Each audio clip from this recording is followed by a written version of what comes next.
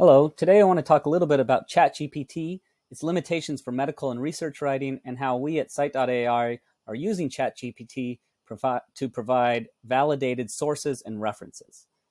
Say you have a question, how frequent is recombination in negative sense single-stranded RNA viruses? If you type this in ChatGPT, it will produce an answer, and as you can see, it's giving you some complex answer to this question.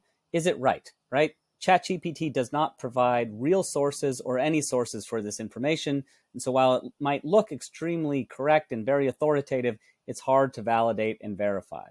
If we take the same question in Scite, add it to the search bar, we can then utilize ChatGPT to see exactly what is outputted from our end. And so in this case, it says recombination in negative sense single-stranded RNA viruses is generally rare or absent.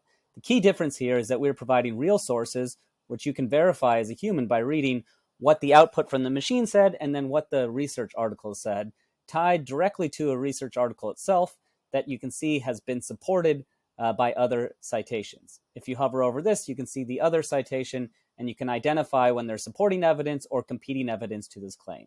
And so Scite is pulling from the ChatGPT API, providing a very easy way to ask questions or understand content. And what we're doing is validating that output and providing real references from the scientific literature here.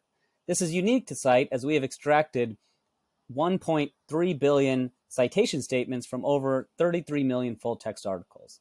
So this is a powerful way to utilize research articles for medical writing or research writing. Thanks.